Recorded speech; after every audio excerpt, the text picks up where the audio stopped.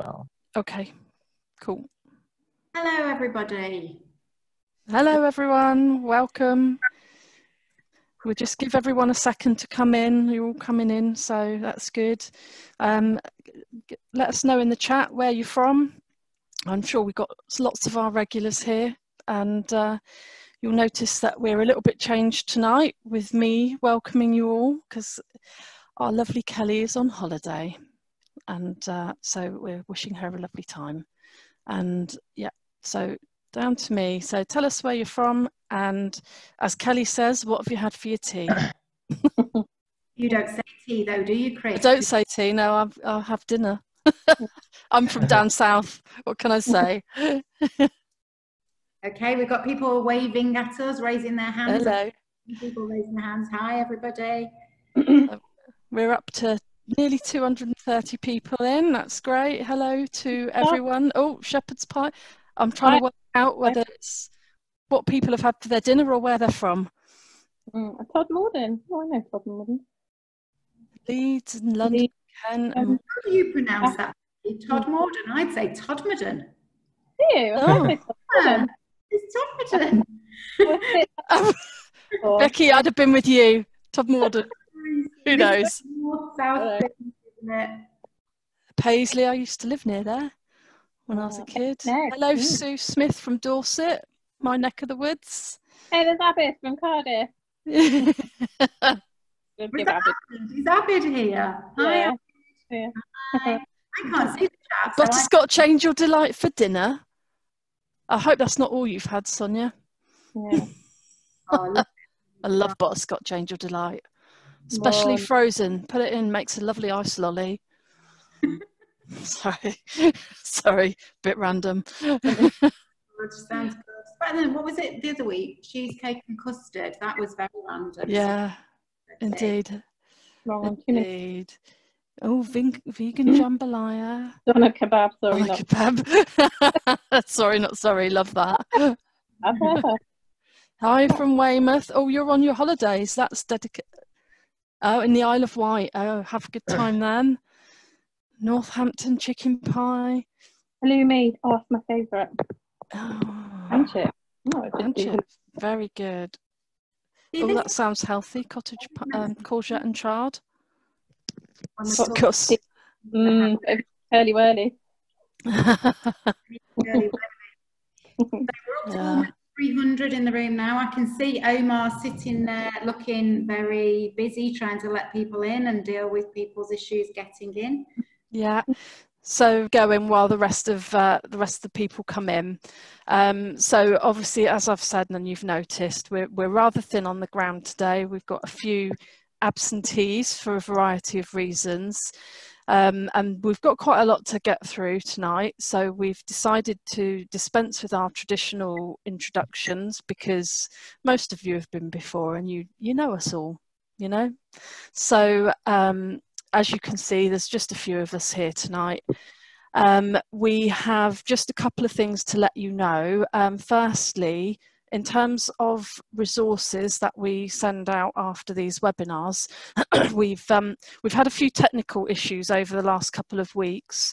So we've taken the decision to put together a mailing list, which is based on everybody who's attended all the webinars.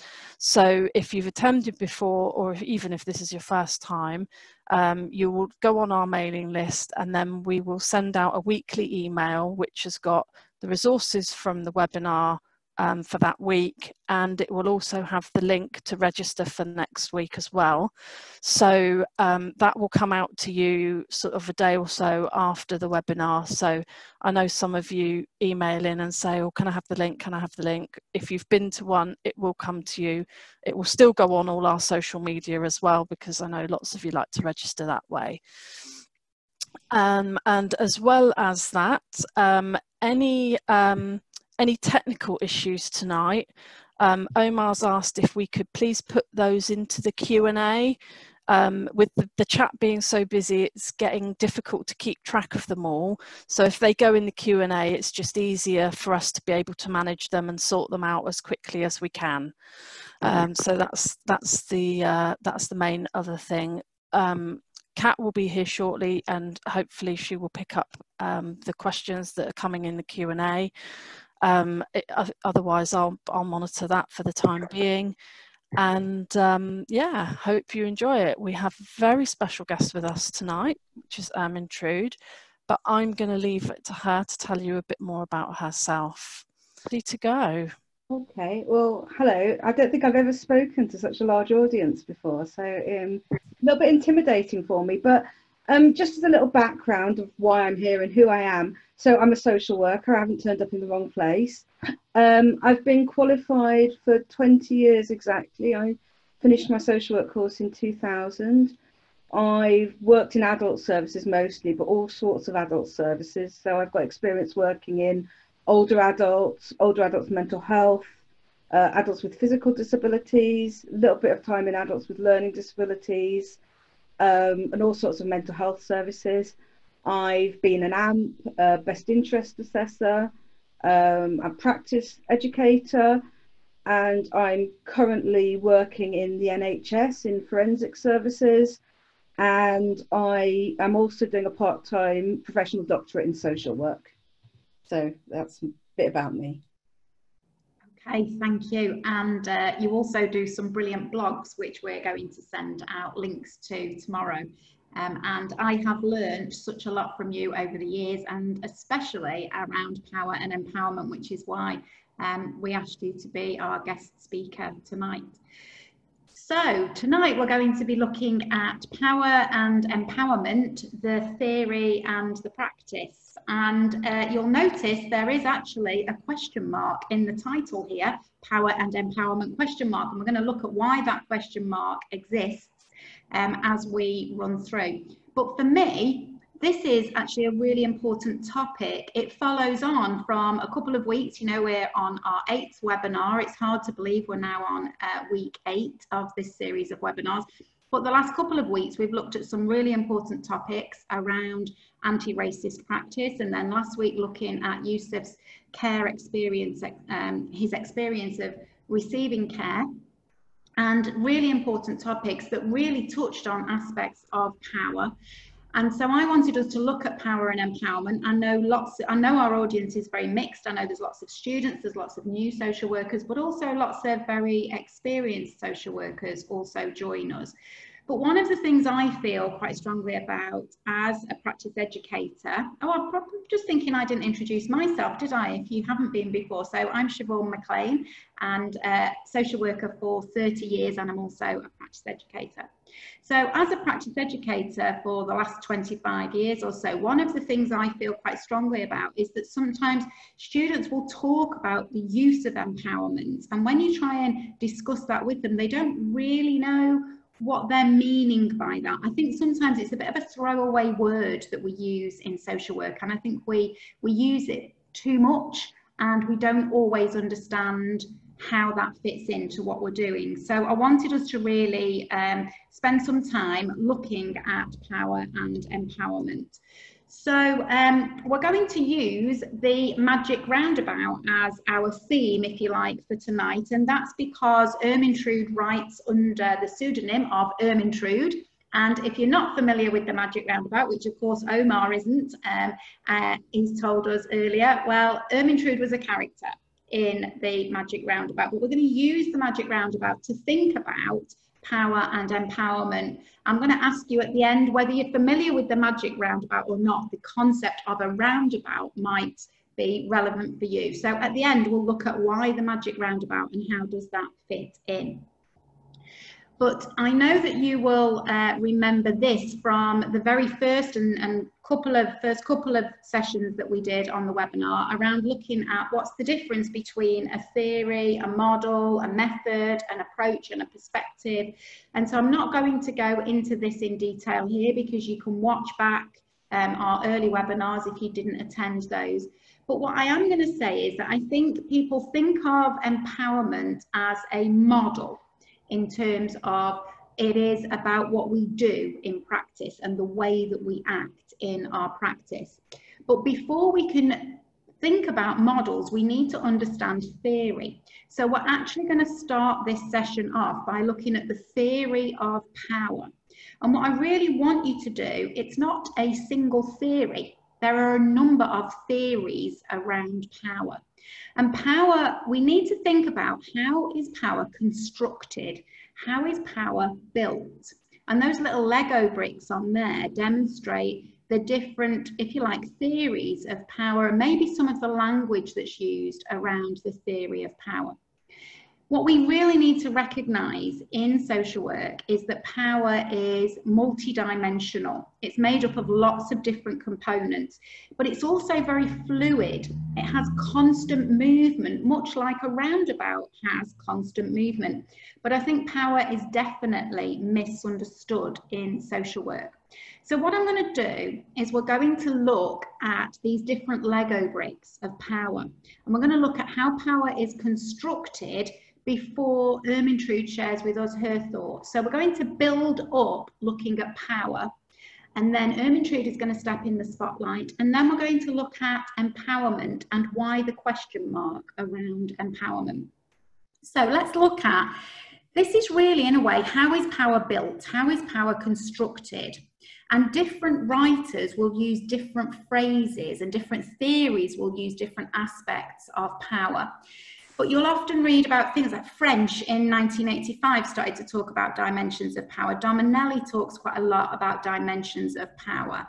So the dimensions of power are often seen as these: power over. You'll see the bold here in each of the levels of dimensions. Power over is really about the power that can be held by a dominant group over another. Power of is about the collective strength which people hold to make changes. So when people come together in a collective, that gives strength. It gives the strength, the power of a particular group, if you like.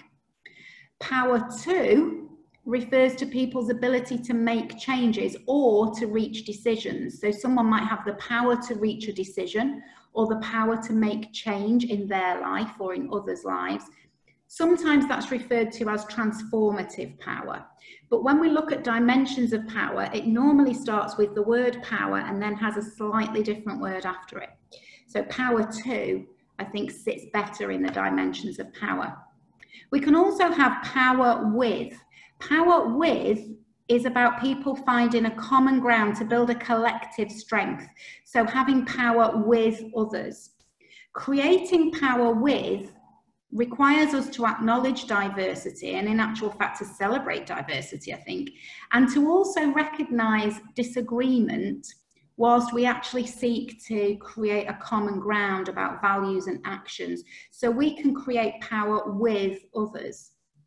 And then power within, for me, is perhaps the most important dimension of power that I want to think about in relation to when we come to look at empowerment, certainly. But in terms of social work, power within is about the power that someone holds themselves, within themselves.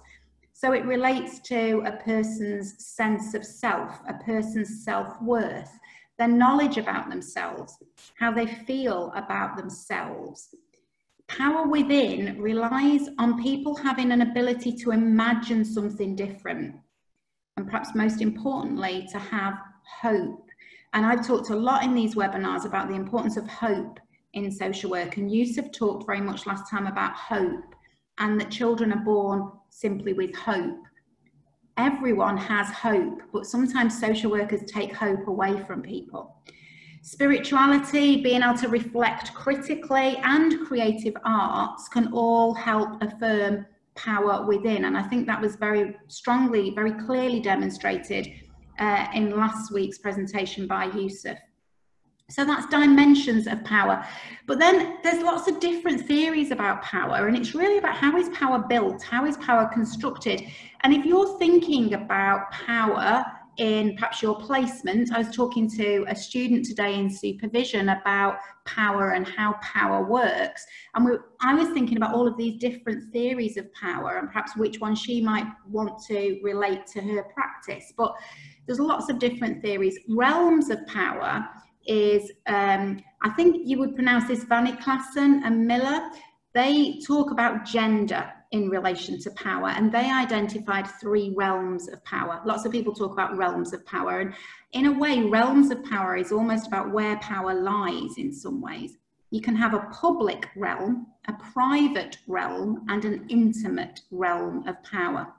The public realm of power is visible power. It's what we see. It's what's obvious. It's maybe what's overt, if you like.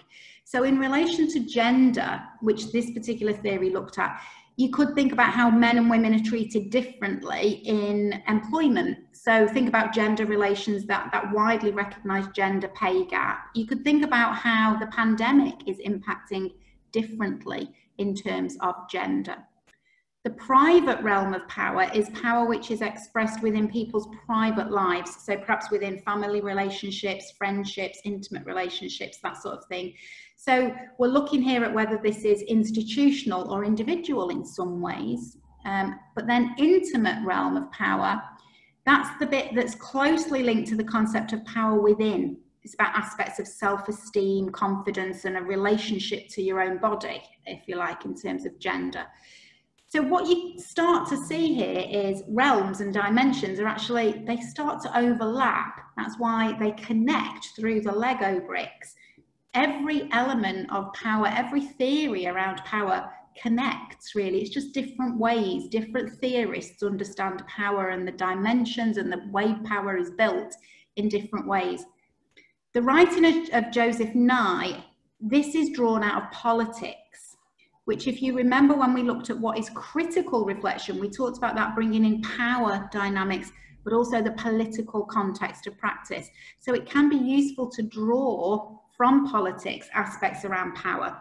And Joseph Nye talks about 2 types of power. He says there's hard power and there's soft power. Hard power is about how we maybe use inducements. It's a carrot or stick, kind of how do you use your power with a carrot or a stick? Soft power rests on the ability to shape the preferences of others. So it's really about leadership in some ways. Now, if you wanted to use this to think about politicians, for example, then we've referred, I think, early in the webinars to Jacinda Ardern, the Prime Minister in New Zealand, and she has very powerfully quoted that she leads with compassion, and that she has been very criticised as, how can you lead with compassion? It's too soft. But actually it's a soft power. It's the use of a different type of power, taking people with you rather than making people do something. So again, it's just different ways of looking at power. The faces of power is another way of looking at power. You can have the different faces. Some are visible. Sometimes power is hidden. Sometimes there's invisible power. And all of this starts to connect. Do you remember we've talked a lot about connect? The student group that we came together to create these webinars are called Social Work Student Connect. Connections matter to us in these webinars. And theory starts to connect, and all of these different Lego bricks begin connecting. But the faces of power are sometimes used to describe in theory, and we could look at visible power, which is the power that we see in structures and institutions. You could look at hidden power, which is really about what goes on behind the scenes, what we don't really know about. It's sort of the hidden agenda, if you like. That can be reflected in the way that powerful people maintain control because they influence what gets on the agenda. And that's probably where we're going to end tonight. I want you to just think about that. How do people in power control what gets on the agenda, if you like? But then we've got invisible power, and this takes us back in a way to last week and the last couple of sessions that we've had. I want you to, if you've been here the last few weeks, I want you to think about Diana's Student Spotlight in the Anti-Racist Practice webinar, and I want you to think about Yusuf in last week's webinar. Invisible power is really the most insidious, the most dangerous, I think, of the 3 faces of power. It's really about the way that powerful groups can begin to influence the way that people think about themselves. So this links back to power within, because powerful groups start to shape people's beliefs and their own sense of self through processes of socialization and internalization. and what is often referred to in theory as invisibilization. Invisibilization, I think, is really well described in this quotation, although it takes a bit of pronouncing when I get to the middle, so I'm hoping I'm going to get the word right. But invisible power is when those who have power to name and to socially construct reality, when those people choose not to see you or not to hear you, when someone with the authority of, say, a teacher, or we could put in there a social worker, describes the world and you're not in it, there's a moment of psychic disequilibrium, as if you were looking in the mirror and saw nothing. It takes some strength of soul, and not just individual strength, but collective understanding, to resist this void, this non-being into which you're thrust, and to stand up, demanding to be seen and to be heard. When this invisible power, this invisibilization of people, people don't see themselves. Remember when Diana was talking about how you don't see yourself in diversity in terms of who is teaching us in social work, who is there in leadership in social work. We need to be able to see ourselves.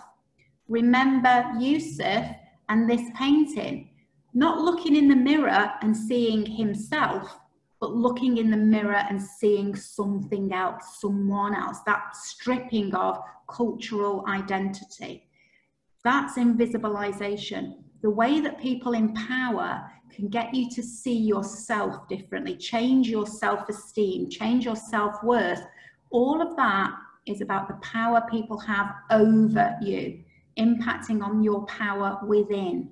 So it all starts to connect together, and how power is constructed begins to connect as the Lego bricks connect. Spaces of power. We've talked a lot in the webinars about spaces. We've talked a lot about spaces of reflection, for example, but spaces of power, I think, is really interesting. And for me, is one of the things that I've been looking at a little bit during pandemic practice.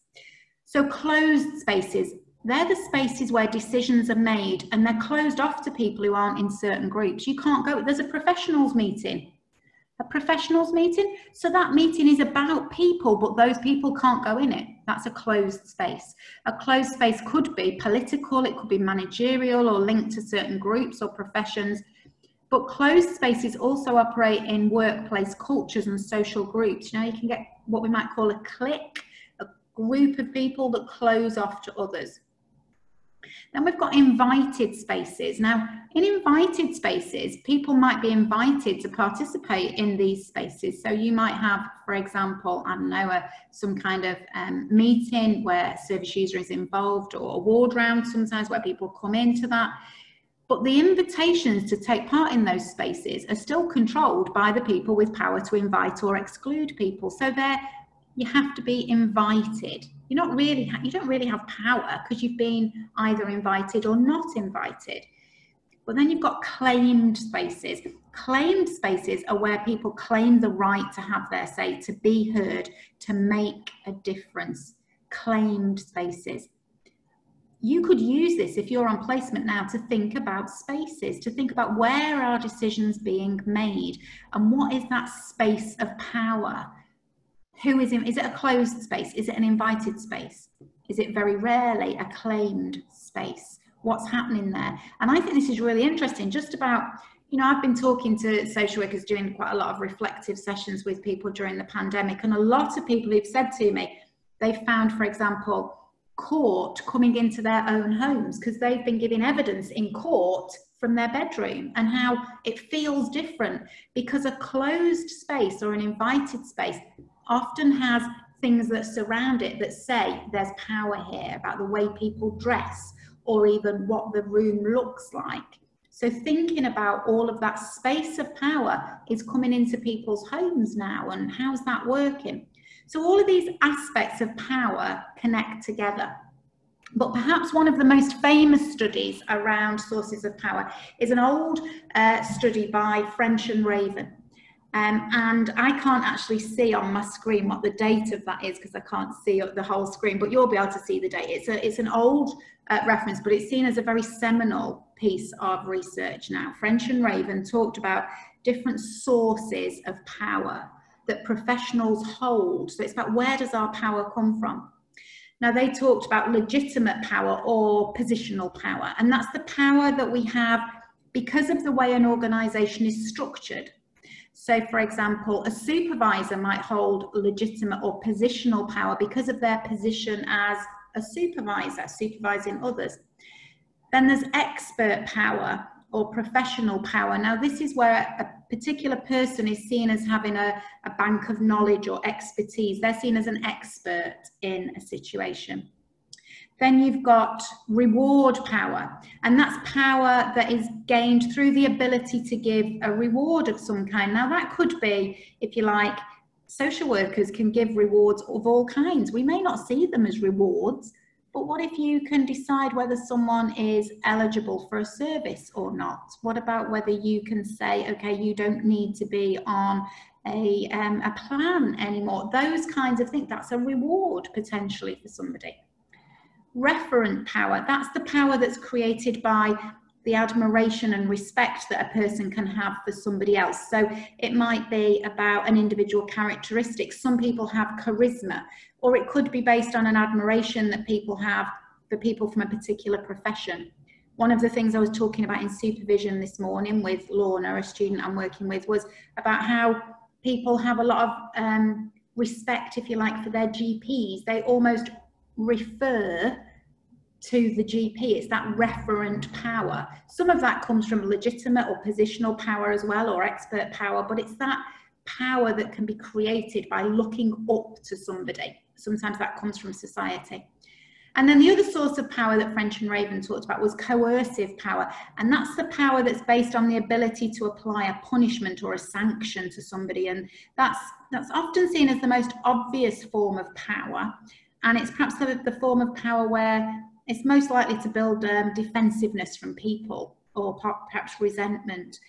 Sometimes though, if you like, that's the power that's in your face, if you like. It's the obvious, very clear power.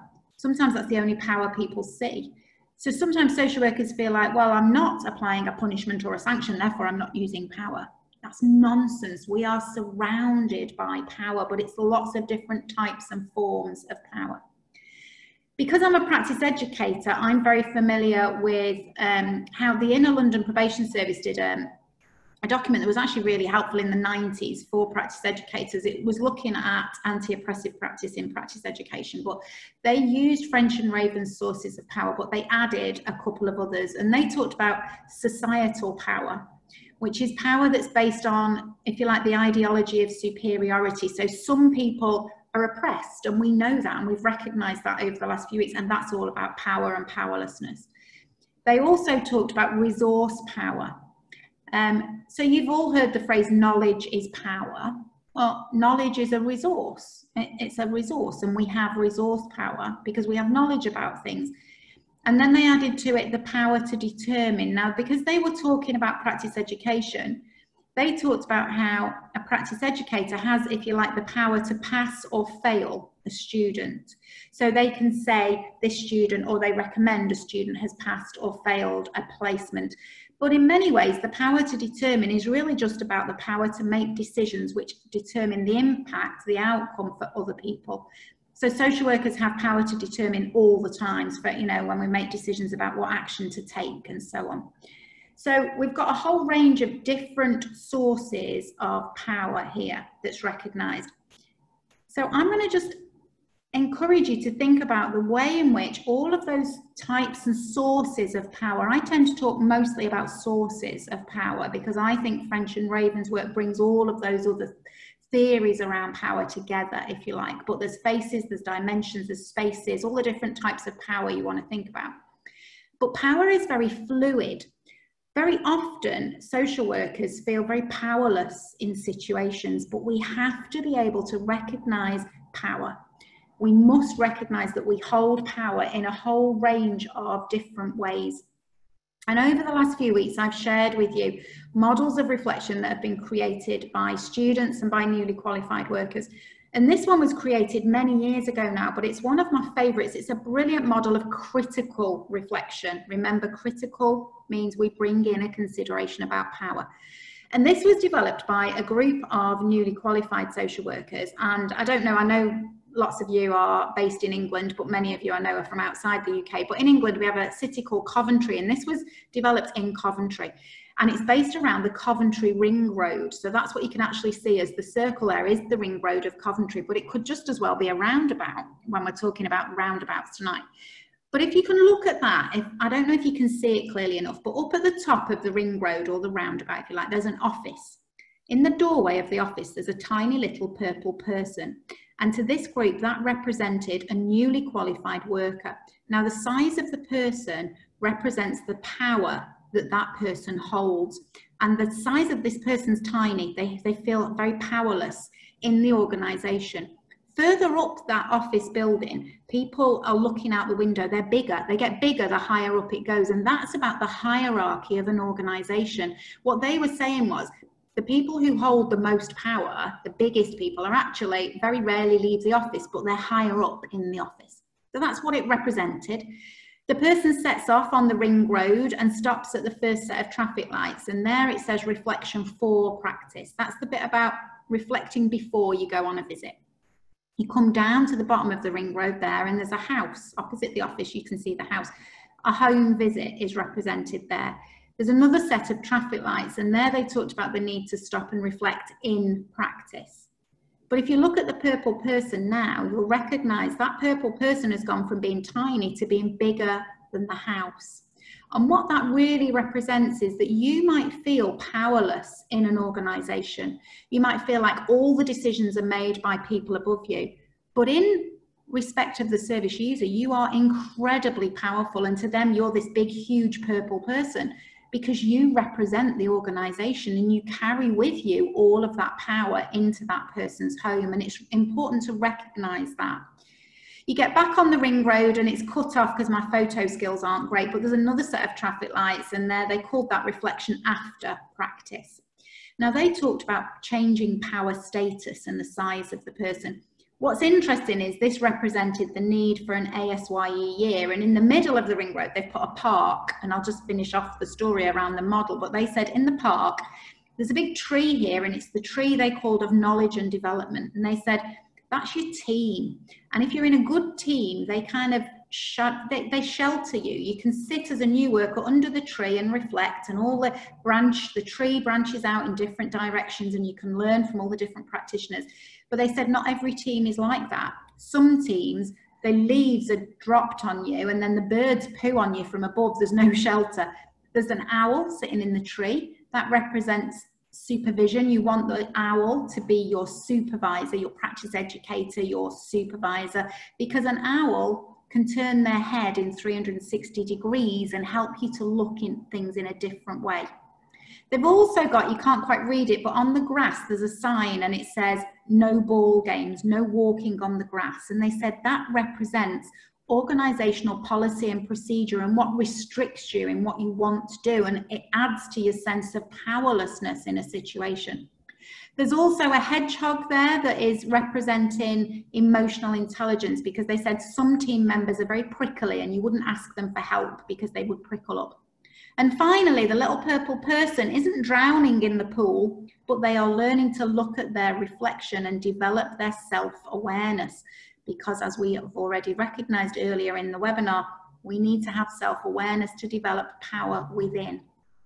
So that's a good model of reflection, but that shows the fluid nature of power, how power changes. Maybe in the organisation you feel powerless, but in relation to service users, you're very powerful. And there's a lot written by people with a lived experience who say the irony is that it's those people who hold the most power, social workers, who don't see their own sense of power. And I wonder if sometimes there's almost a view of power is something that we shouldn't hold, that we feel like we should be handing on to other people, and therefore just, it's a dirty word almost.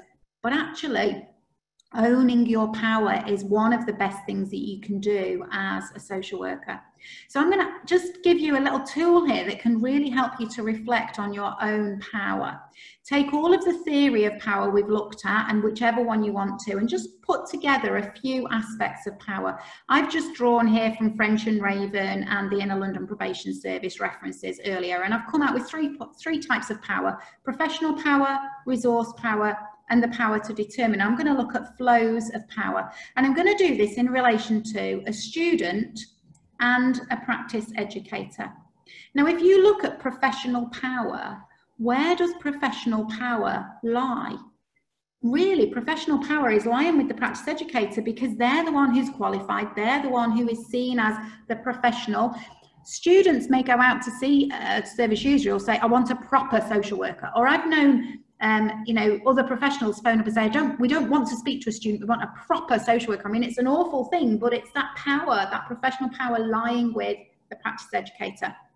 Resource power, especially at the moment with a lot of work going virtually, it's practice educators that can enable a student to access resources, or its supervisors enable you to access learning opportunities that have that kind of ability to share resources with you.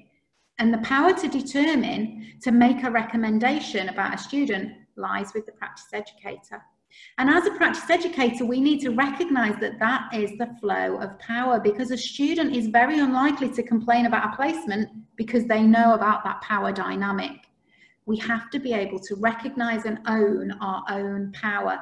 In doing that, that's the only way we can stop an abuse of power. When we don't recognise it, that's when a power can be abused. But what I want you to recognise now is, let's just change who we've got at the top. Let's turn the student the service user. Let's make the practice educator the student, the social worker. The flow of power is the same. Professional power lies with the social worker or student. Resource power, access to resources and to know what there is in the local area, lies with the social worker or student. The power to determine action that's taken, perhaps at the end of an assessment, lies with the student. So a student can feel incredibly powerless in relation to their practice educator. In relation to a service user, they hold all the power. We have to recognise the flow of power, and this can be a really useful reflection for you to do, perhaps as a student or even as a qualified worker, to reflect on flow of power and use that to think about your CPD. Now, over the 30 years that I have been a social worker and a practice educator, I've really, I think, learned a lot about power and where power lies and how power is constructed. And at different times, I'm going to use a different Lego brick to think about what's the power dynamic here. But I want to look at power forms a huge wall. And sometimes it's a wall that it's really hard for us to get through, but we have to recognize which of those Lego bricks we hold, because we hold a lot of power. And I've learned a great deal from the people around us. And I feel quite strongly about that power with, and we can all hold power with one another, and that we can all think about what we can do to make changes. And I have learned a great deal. As you all know, I've told you how much I've learned from the group of students, the Social Work Student Connect team. I've learned loads from them. But over the years, I have learned a huge amount from Ermintrude, who introduced herself earlier, but I have read quite a lot of Ermintrude's writing around power and empowerment, and I think completely changed some elements of my own thinking on this, and I've learned such a lot from her. If you don't follow her on Twitter, then do, because she is just fabulous. But I'm going to hand over to Ermintrude now, who's going to share her own thoughts and reflections with us for 10-15 minutes around thinking about power. So I can't see anything at the moment. I'm just sitting talking to a computer screen. That's how it feels when we're doing these webinars. But I'm thinking, are you still there, Ermintrude? Can you pick up? I am, and I hope you can hear me. And just so people know, I don't have a photo. It's because I'm choosing to remain anonymous. But if you just imagine a pink spotty cow, that will probably do just as well as a photo, I think. I did introduce myself briefly. There's obviously a bit of my background on the screen there. One thing I didn't mention, though, when I did introduce myself, is that I've also been a foster carer. So as well as being a social worker and having been a social worker now for 20 years, I currently am. I've also been a foster carer, and that was while I was a social worker. So it wasn't before I was a social worker. And I will relate to that briefly. And I think what I just want to say as well, when I start talking about social work and power and empowerment, because I don't think you can talk about empowerment without talking about power, is that this perspective that I have comes very much from my practice. The things that I'm talking about and where I am now, that's not where I was when I qualified. And I think it's really useful just to bear in mind that this has come from my experience over the years. So it's not something that, and I wasn't wrong 20 years ago when I came out of my training. It's just a lot of my views have been toned very much by my experience. And just going back to my experience as a student, when I went into social work, I was a care worker before I did my social work training. And so I really didn't actually know particularly well what social workers did, I have to say. And my first placement was in a statutory older adults team. And I felt completely clueless. And I was also having a few problems with one of my tutors at the university. And I just felt like I was struggling such a lot in that beginning. And I remember my practice teacher at the time, they were called practice teachers, not practice educators, so excuse my language a bit, at that time, and she was amazing. And she said to me, hold on to the powerlessness that you feel at the moment. Hold on to that all the way through your career, because you feel it now. But just as Siobhan mentioned, when you go into somebody's house, you have enormous power. You have enormous power when you visit in another person's home, when you phone them. And I call it, I know Siobhan's got the great theory behind it. I sometimes call it lanyard power. It's that professional power. She said, never forget that. And that has stuck with me all the way through over the decades that I've worked. And it's scary when I think about decades, that however powerless I feel, however powerless I feel, the person on the other side will always be much more aware of my power. And I'm going to relate one of the most, I think it's one of the, it's a situation that I was involved in. It was an assessment I did as an AMP, a mental health act assessment. And it's one of the ones where I felt the power I had was the most obvious and prominent.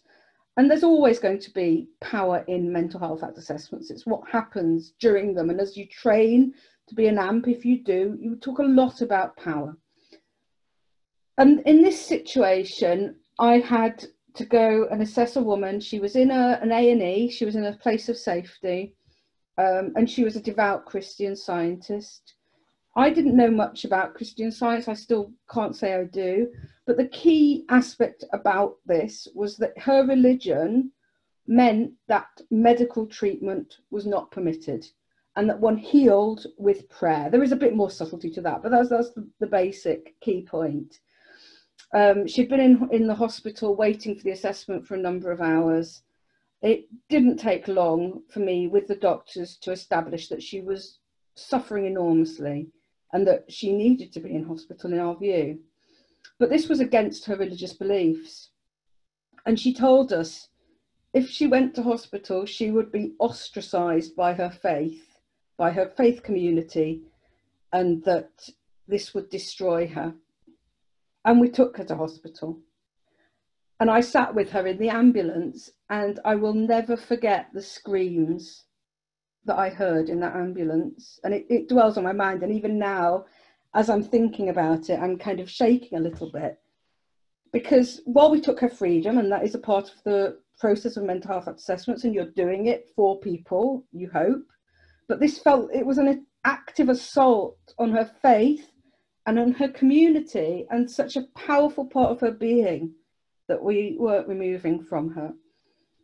And when I think about empowerment and social work, sometimes I come back to that feeling of how that felt.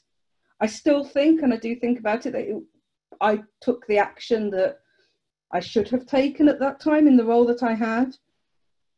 But then I wonder, am I justifying that to myself? And how can I go home and think my role is about empowering people, knowing that those are some of the decisions that we have to make? And I know Siobhan's talked a lot about theory and a lot more, coherent than I can, but I just want to touch on one element around a book that I read.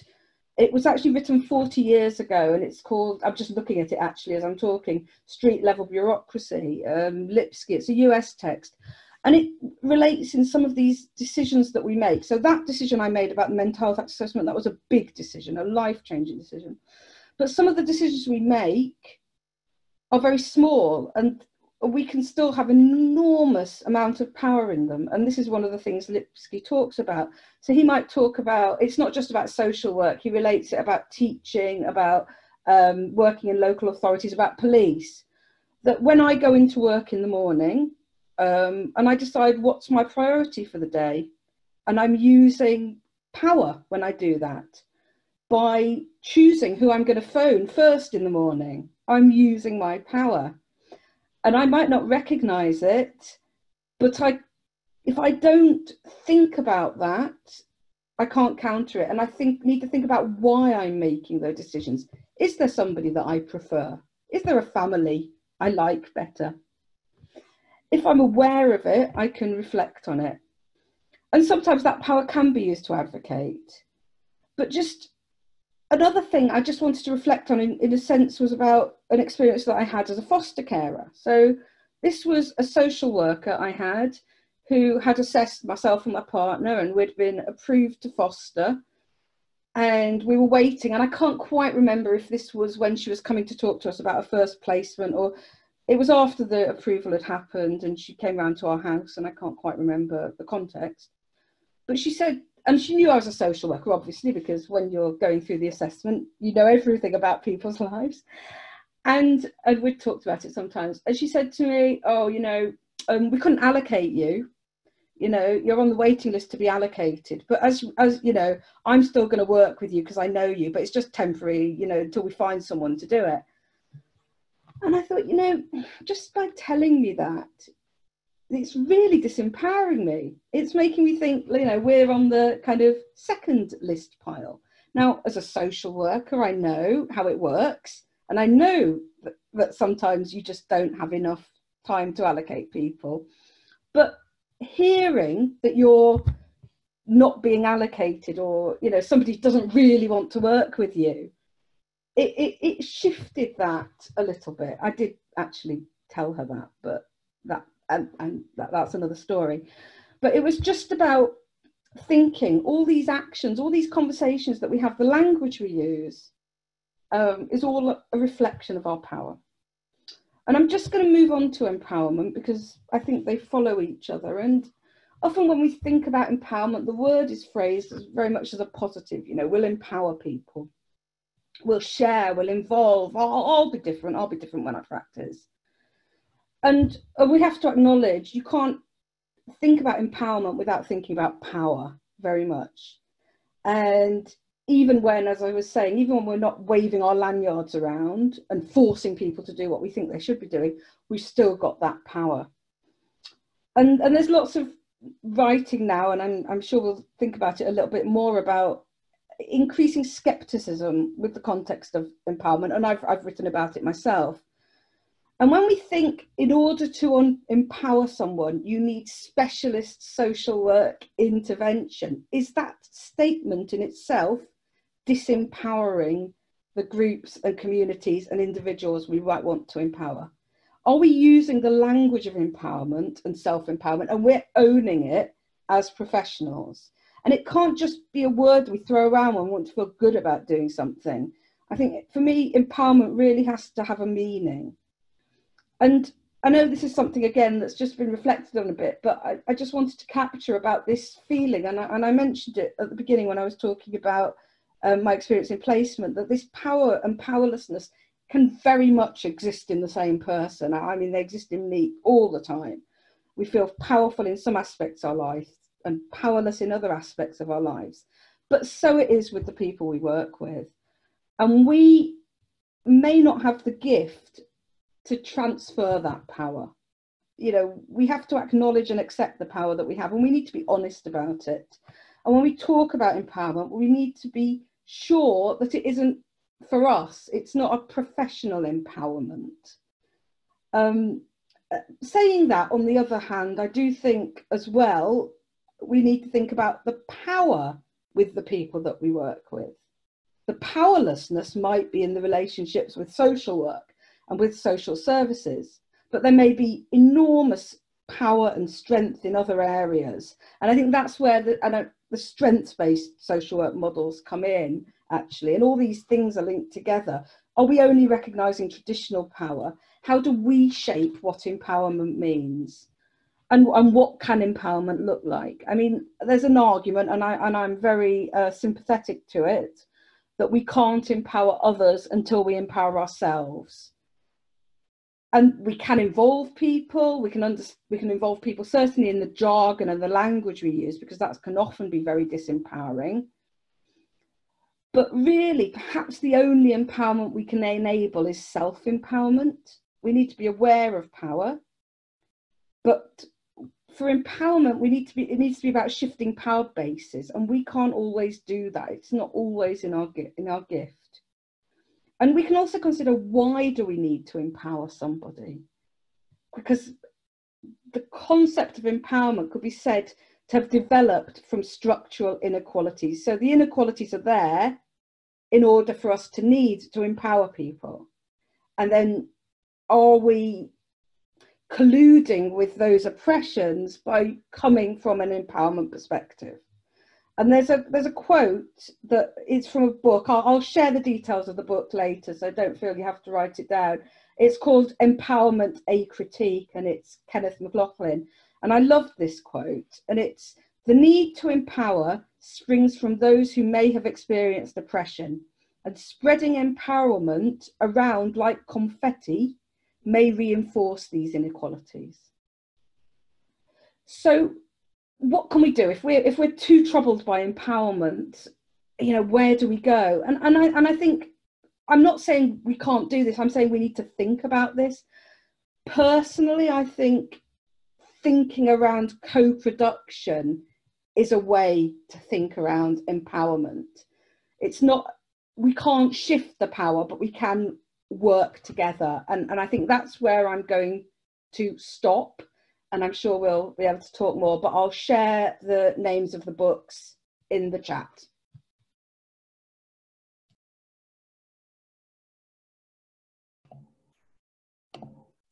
Sorry, I was on mute then, and I was chatting away and no one could hear me. Thank you very much for sharing that, Ermintrude. That was, I always learn such a lot from you, and it always takes me to a reflective space, I think, when I'm either reading things from you or listening to you. And something struck me that I would like to share with people is when you were talking about language, and language being about power, one of the things that it took me to was something where someone didn't use jargon. I don't think you could have claimed this as jargon, but my mum had a need for some social work support a couple of years ago. So it was basically coming out of hospital. It was a complex hospital discharge that was going on.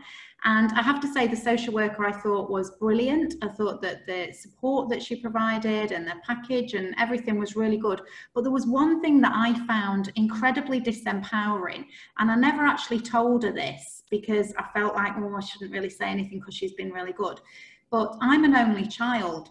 And when I was speaking to the social worker on the phone, she just said to me, "Mum thinks this should happen." And I remember feeling like a sharp intake of breath when she said, "Mum thinks this should happen." Because I thought, no one else has ever called my mum to me, because I'm an only child. I don't have a sister or a brother who says mum this. And so no one else had ever said mum.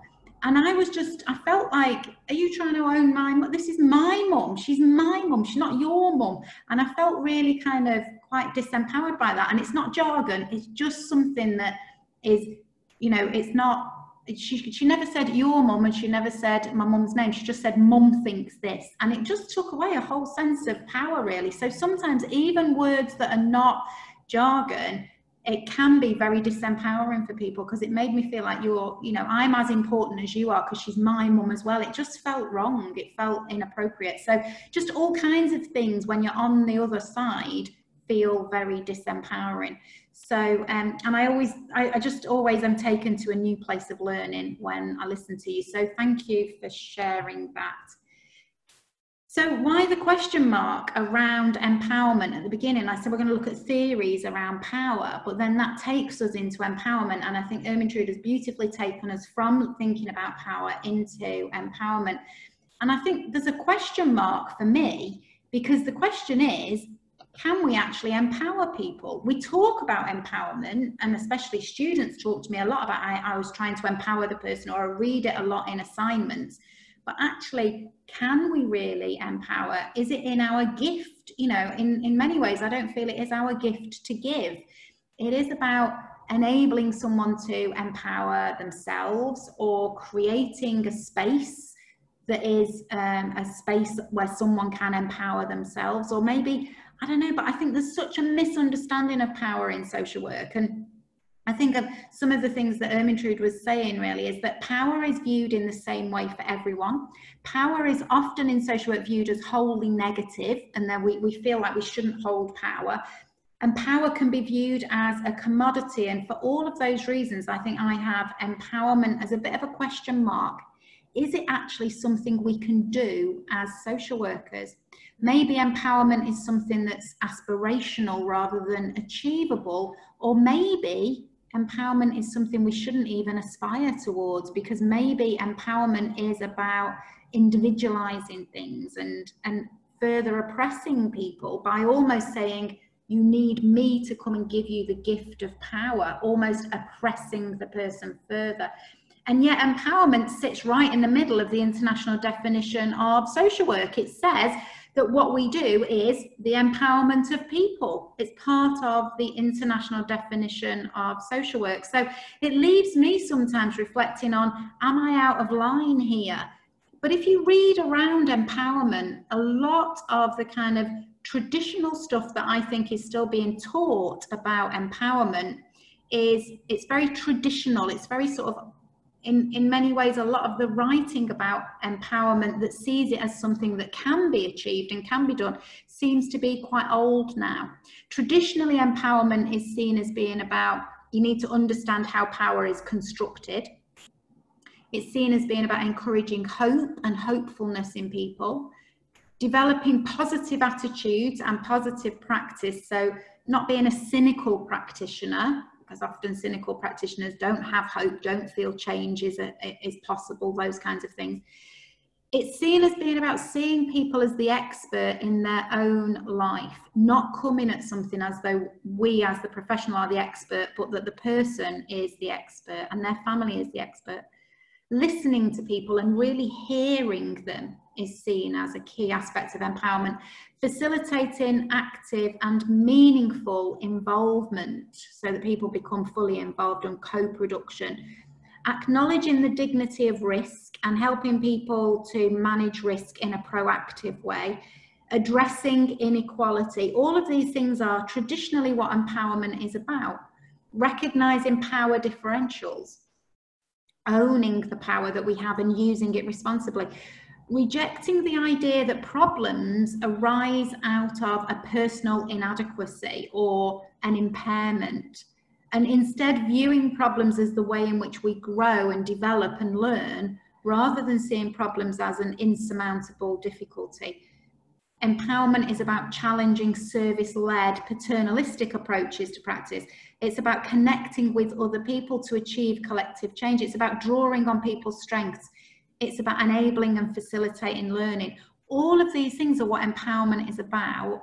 I suppose the question I have is, as social workers, can we really do that? As statutory social workers, can we really do that? Or do we hope that we do that? If we pretend that we do that, that's dangerous. Let's just be honest about what it is that we're doing and what it is that we are able to do. One of the writers that I find really helpful when I'm exploring power is Fuchs. I think Jan Fuchs' work is really helpful when thinking about power. And she talks about what she refers to, she does use quite a lot of academic jargon, but what she refers to is binary oppositional relations. And that basically means that we see things as either one thing or the other, almost as though they are opposing each other. So down there, I've got a seesaw. It's like it's either one or the other. So we tend to see people as either powerful or powerless. And as Ermintrude says, we can all be both powerful and powerless in different situations at the same time or whatever. Power held by social workers is seen as being either good or bad, but actually it can be both. People are seen as needing either care or control, and we have that as a whole debate in social work, the care control debate. But actually maybe sometimes we need to do some elements of both. Expertise is often seen as lying with either the practitioner or the service user, but actually maybe expertise lies with both. So these binary oppositional relations are quite unhelpful, because what we can do is, if we see power in that way, it's actually a very simplistic way of seeing power, and then we can see it as, okay, I can give this over, I can hand over, it becomes a gift to give, whereas actually it isn't a gift to give. What we need to do is maybe harmonize those either ors, rather than seeing them as incompatible opposites. Try and look at how we see power, where we stand in how we understand power, and see if we can harmonize these potentially opposing views and bring, if you like, the scales or the seesaw into balance, and then we can work in an empowering way. So we need to see people as both powerful and powerless. We need to recognize that power can be both positive and negative. It's the way that power is used that makes it either good or bad. In some situations, we need a balance of both care and control. Service users are experts on their own life and their own situation, but professionals have expertise on how to find solutions or how to navigate services or how different things connect together. Service users may not have that. So we have different types of expertise. So we don't need to see things as binary opposites. We don't need to see things as either or, but we can bring things more into harmony. And that may be more what empowerment is about. And I'm not saying that empowerment is about something. I'm saying I am still learning and I am still struggling with this concept around whether we can empower or whether we actually often disempower people. But one thing I do know is empowerment is not a magic wand. I love the quote that Ermintrude used about power isn't about throwing it around like confetti. You know, empowerment is not just a magic wand, and it's not something. I remember a conversation with a student a number of years ago now, where I said to her, and what models, what theories are you using there? She said, oh, definitely empowerment. So I said, okay, that's great. Tell me how. Tell me what that means to you. How are you empowering this person? And she said, well, I got her to make the phone call for herself. Is that empowerment, or is that just kind of handing over to somebody? What do we do about, or I think she actually said, I made her make the phone call herself. And I remember thinking, well, that's as far from empowerment as you can possibly get. It's this bit about, what is it? It's not some kind of magic wand. Let's demonstrate a bit more sophisticated understanding here about power and empowerment. And this is one of my favorite quotes, actually. I use all the time in thinking about assessment and thinking about how we work with service users. And for me, this illustrates how every day in our practice, we disempower people. Even with the best of intentions, we disempower people. So Seabury and Garvin say, the only power base that a client brings into the relationship is informational. So the service user holds information, don't they, about their story, about their own story. They have control over the information, and much of the information that makes up his or her situation. But that power base is weakened when a worker enters the situation after consulting with significant others who already know the client. What we do before we even go and see someone is we ask people about that person, we read about that person, we do all of that stuff before we even see the individual. We take away their power, the power of their story. And I think Yusuf really illustrated that very well in what he was talking about last week. So think about how are you disempowering people as well as how are you empowering people? Let's get the balance here. Let's think about this effectively. And for me, as I said, I think I'm making very slow progress here in my own career, you know, 30 years as social worker, and I'm constantly changing, I think, the way that I see power and empowerment. It's almost like the magic roundabout, and the way in which the carousel horses go up and down, the way I'm changing my view. There's Brian, the snail from the magic roundabout, and it is slow progress for me, that whole move towards things. But what I've really liked over the last few years is, rather than talking myself in my own practice about empowerment, I try and talk now about working in a power sensitive way, so that I have a power sensitive approach to practice. And it's a phrase that I first saw being used by Ali Gardner in her work on personalization. And I really like Ali Gardner's work around personalization and social pedagogy, and maybe that's why I'm drawn towards it. But to me, what power sensitive practice means to me, I mean, this is a phrase that I saw used by Ali Gardner, but in terms of what I think it means to me, then it's all about the spelling of power, so understanding power. But to me, that word power, it spells out, it's about working with people and really seeing the person as a person. This person is not a problem, they're not a number, they're not a case file, they're a person. And when you work with someone as a person, as a whole person, that is being power sensitive. Understanding the power that we hold, because it spells out the word power. It's about being open with people about what we can and can't do, but it's also about being open with ourselves about what we're doing and what we're achieving. It's about the word with. I like the whole idea of power with people. You know, we talked in the anti-racist practice webinar about how we can work together, and white allies and Black Lives Matter with. When we're together with people, that's, I think, one of the best ways of working with people and being empowering, I suppose, in a way. It's all about, to me, it's about equality and promoting equality, recognizing diversity. It's not about treating people the same. It's about as far away from that as you can get, but it's about equality and recognizing diversity and responding effectively to diversity. And it's also, in many ways, about a return to radical practice in social work and what radical work really means. And so I can never pronounce it. It's terrible, but I never pronounce the name of the next writer, or the writer that I'm going to quote, properly. And I have some kind of block around this, I don't know. But there's a picture that you're all going to be really familiar with at the moment. Let's wash our hands a lot. But that aspect of being radical around our understanding of power comes from Freire, I don't know how to pronounce it, never do, but washing one's hands of the conflict between the powerful and the powerless means to side with the powerful. It's not being neutral. If we don't look at the conflict between powerful groups and powerlessness, we're siding with the powerful.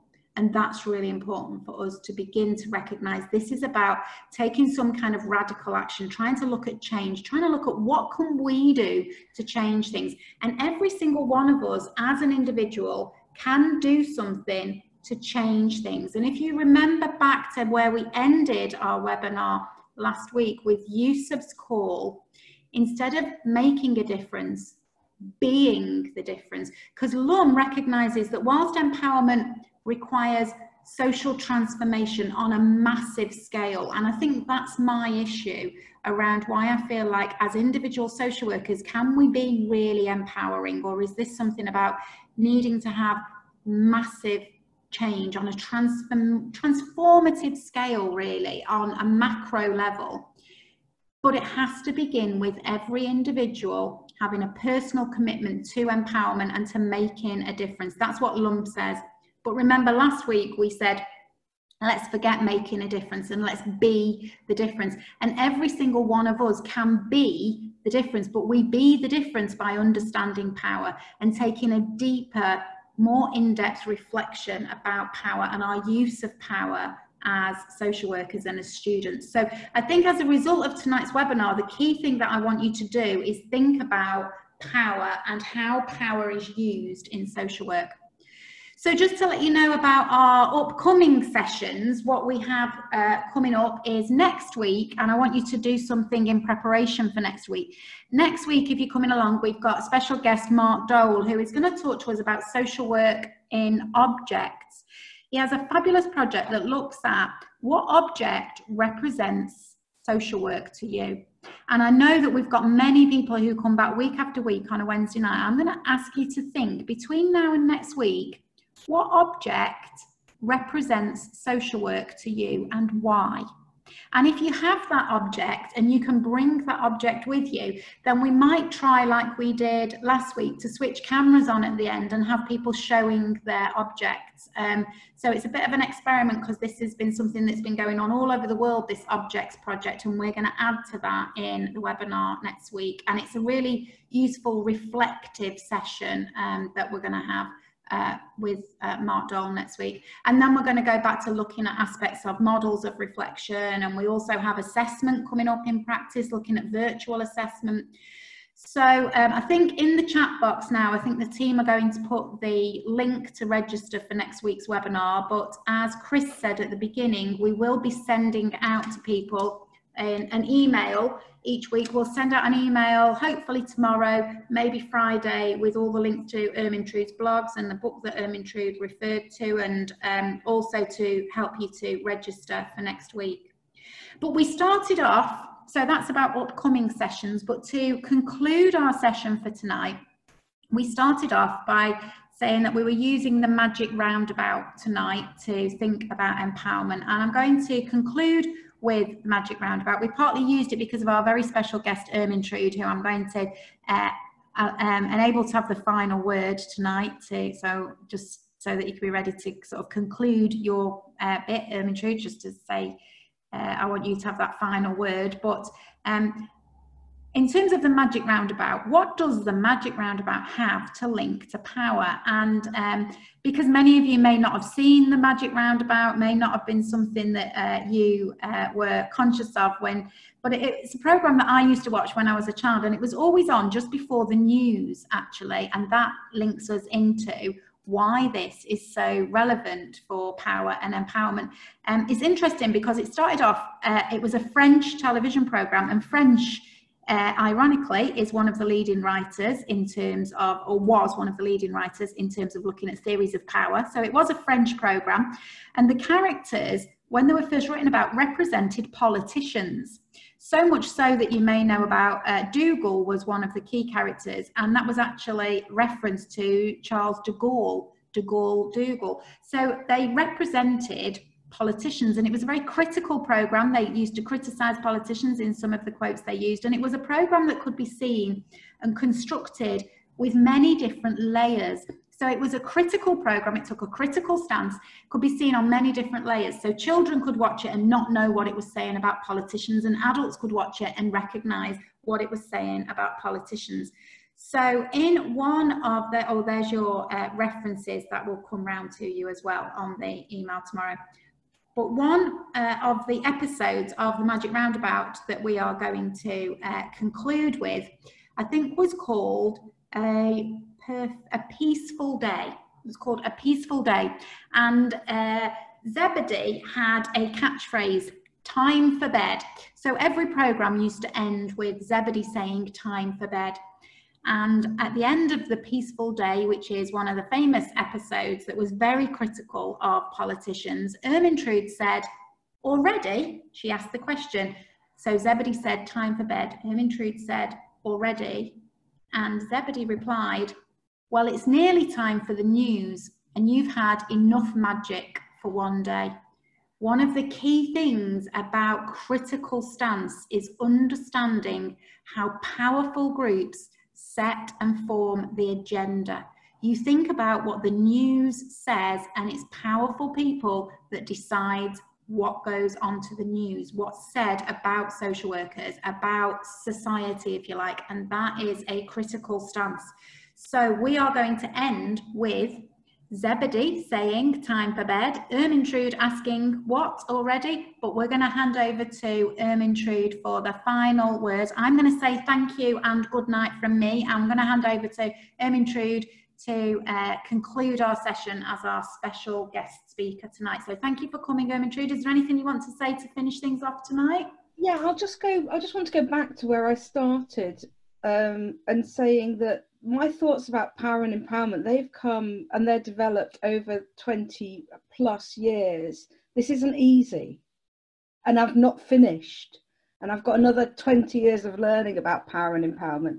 So I think it's just useful to think about them. Don't think there's an answer, because there isn't, and my opinion will have changed in a year's time, and it's just keep them in mind and keep that relationship between them in mind. Thank you.